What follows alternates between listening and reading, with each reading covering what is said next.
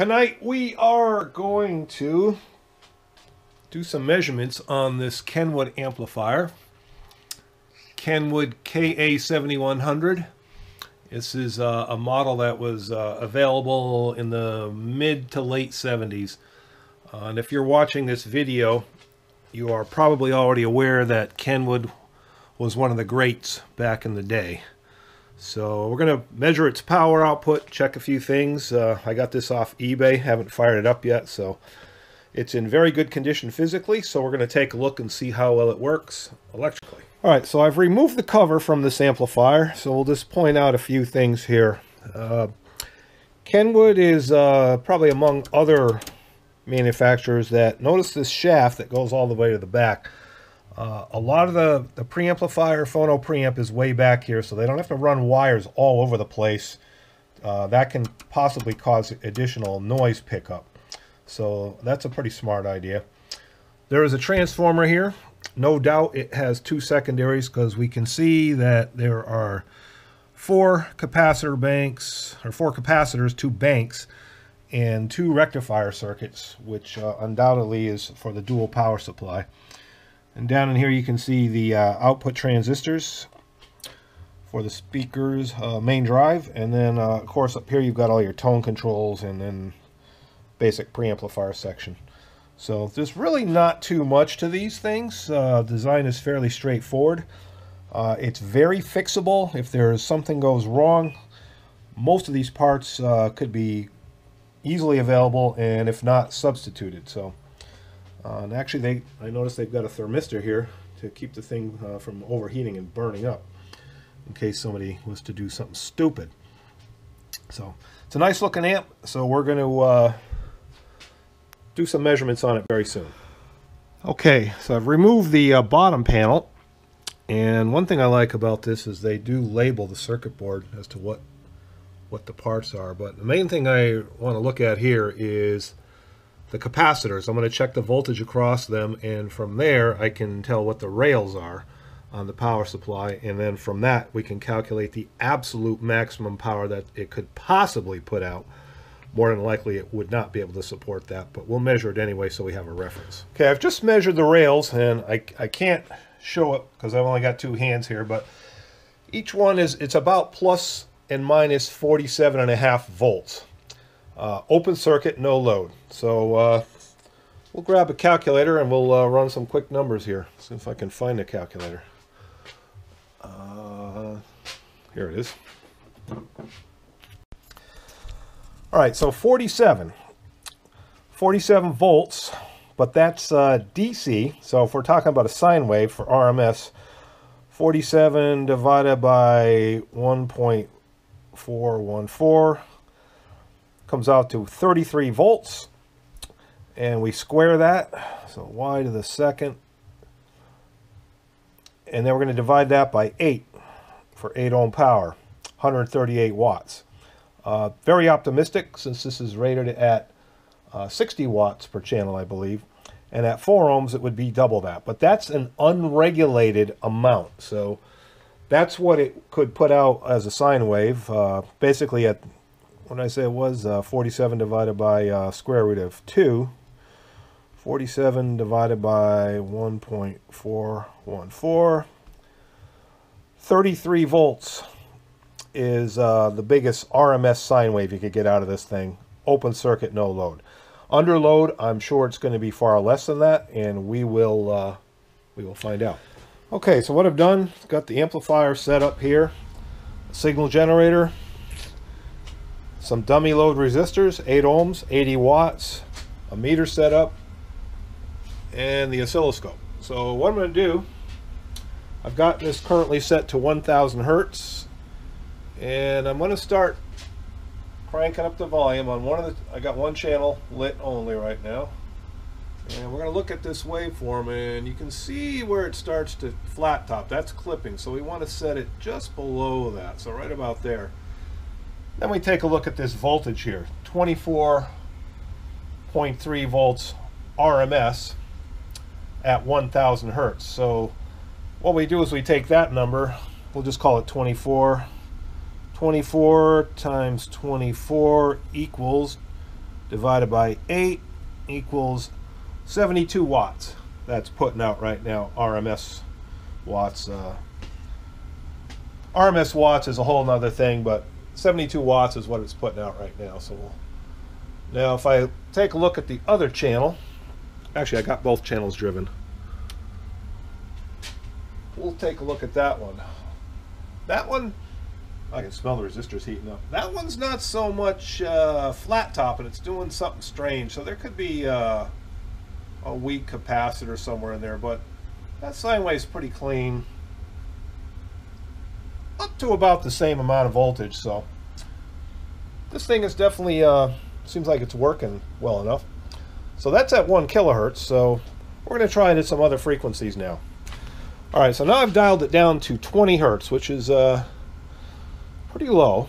So what we're going to do is we got to adjust the time base on this thing.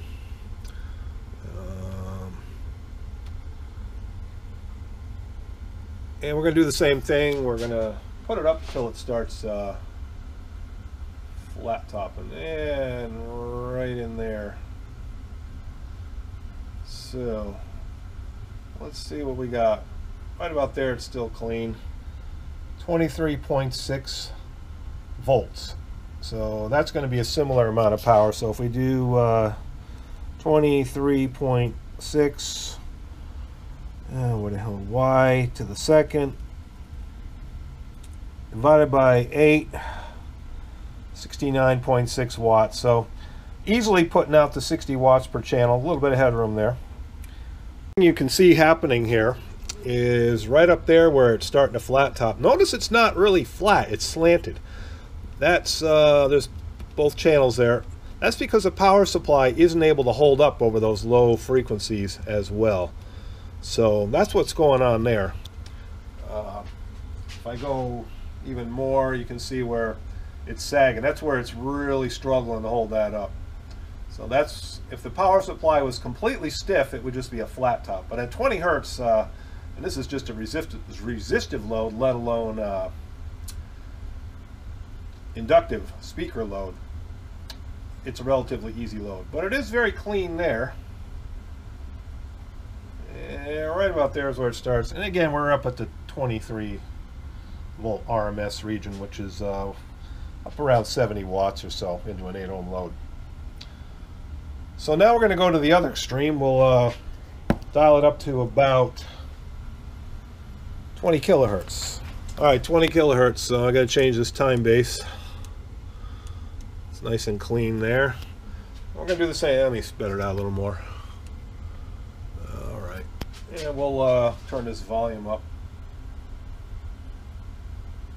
And you can see right there, that's where it's maxing out, somewhere in there. Now this meter showing 20, almost 21 volts, but getting a little high for that meter. It's an RMS meter, but we can try to get a rough idea here. Let's see, we'll ground this, zero this, and we are, what the hell we are, 10 volts per division, so it's about, I don't know, 33 peak, maybe. Let me turn this down so I don't kill these resistors. So 33 divided by 1.414 equals, yeah, 23. It's about the same. It's putting out the same 70 watts or so. So easily, this thing rated at 60 per channel, and it's doing it. It's got some headroom.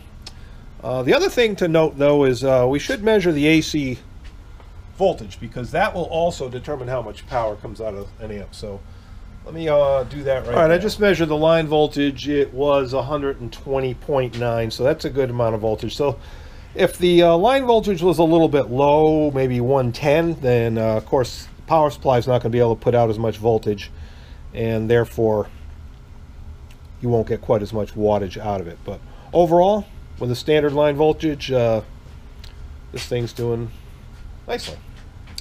So now we're going to hook up a speaker to it. Alright, so I've got this 18-inch sub I need to break in, so I will hook this thing up, and we'll put it through its paces. Got got this thing running. This is a 4 ohm speaker. I'm only going to run one channel. It's the left channel. That's 62.7 hertz. If I start cranking this up, I don't know how good the quality is of the sound, but as I go higher, once it starts clipping, you'll hear the harmonics.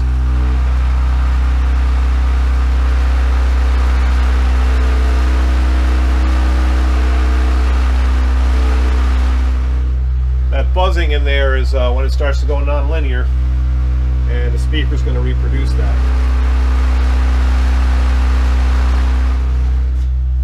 But we want to try some low frequencies here, so we'll dial this down. This sub, alright, here's, let's put it to 30 hertz. 30 hertz.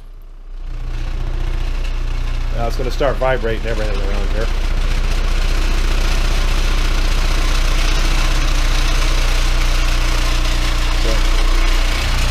And it's just starting to clip there. Everything's shaking around here.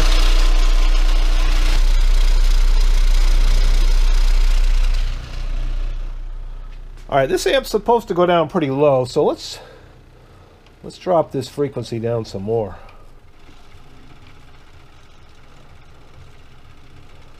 I'm going to go to 20 hertz. This speaker, when it's in a subwoofer, is going to be flat down to 20 hertz, so dialing that in very soon here.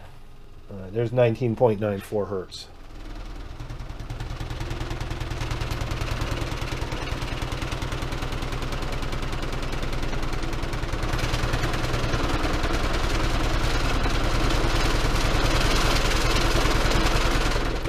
So free air.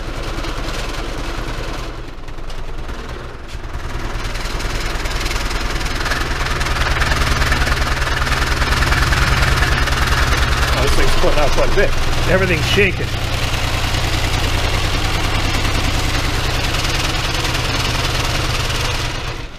I gotta change the scale on this scope.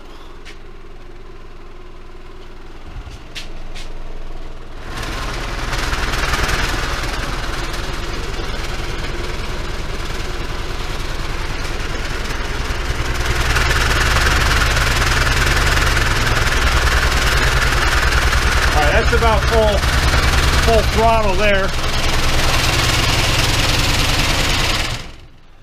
So I forgot where it was. What voltage was that? Alright, 2 divisions at 20 volts per division. So let's run some numbers. So that's about 40 volts. 40 divided by square root of 2. 28 volts RMS. Square that. Y to the second equals. And we're going to divide this by 4 because this is a 4 ohm speaker. That's saying it's 200 watts going in there. I don't know if I quite believe that. That seems optimistic. But let me double check my measurements. Yeah, I just checked it with the fluke meter, and it's up around 27, 28 volts. So this thing's actually putting out some serious juice at 4 ohms. If this thing really is 4 ohms at this frequency, it's hard to say without actually measuring it. But this speaker is able to.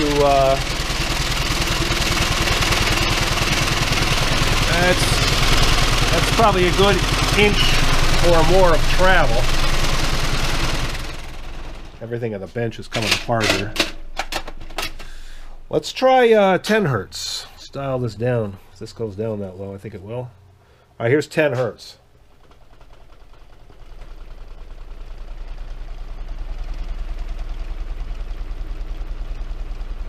And this amplifier is putting it out. Definitely putting it out. Shit's coming down.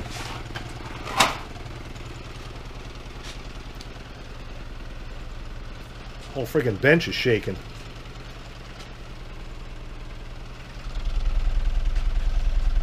What happens if I put the GoPro on the speaker?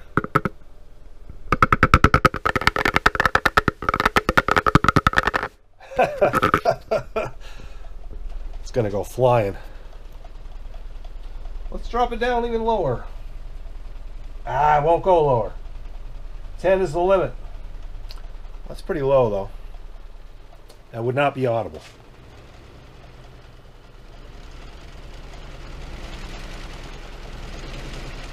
Well, this speaker is able to handle free air. That's about 200 watts going into that thing. So, pretty cool.